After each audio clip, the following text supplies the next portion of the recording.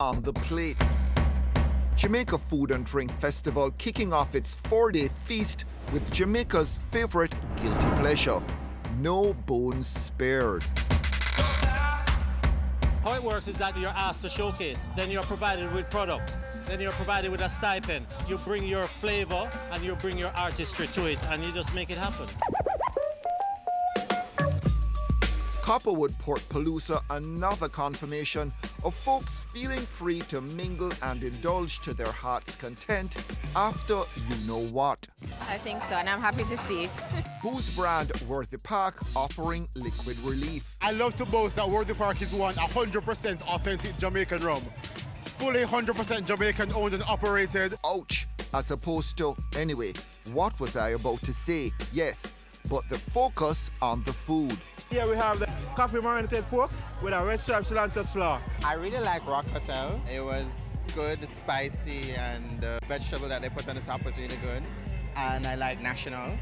They kept it simple and you could taste the pork. We have a smoked barbecue pork ribs here. We have a cornbread and a simple American salad. The pork is steamed, then smoked on over charcoal, and then finished on a gas grill.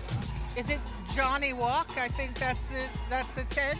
He has done amazing ribs and corn and coleslaw. Very, very simple, but so delicious.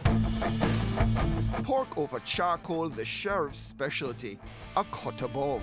Okay, it's crispy pork belly with a herb roasted breadfruit. You have to use the Cuban box over there, which keeps it moist and keeps the crispy crackling going because of the temperature. You have to get to 600 degrees. And with the white rum and the salt and the lime juice, you know, that type of, you know, mojito style, it works good. Works good for them. How much pork can you eat in one night? I feel like I can have about 6 plates. I have not tested my limits, but I'm going to say a lot. Quite a lot. My dad is Chinese, so probably a lot. I reached my pork limit pretty fast. True Porkpalooza troopers making short work of most, if not everything, on offer. I brought a West meets East style pork with a catch to mind is I did a watermelon skin pickle with breadfruit tostones tonight. What do you have to do to pork to make sure that you get it right? For me, I have to brine my meat first. So I brine my meat for 24 hours before doing anything to it, so I retain the juices. I did a coconut jerk pork pasta with some garlic fried plant chips. So what we did, we slow roast the pork, and we'll put the jerk seed, we'll put the Jamaican in it to get that flavor. So a lot of persons since night, they say that you remind me of them grandmother. What's your big pork tip? Season the pork properly. I put a little pepper, Jamaican in it, because you want the pork to taste flavorful, especially overnight.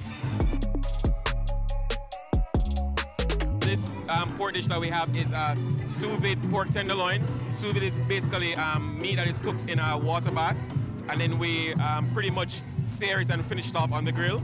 So I have a brand called Create Sweet Scotch Bonnet, so that is the sauce that we're pairing it with. Awesome, very awesome. So tell me, what's your big pork tip? Never overcook pork, and always serve it hot.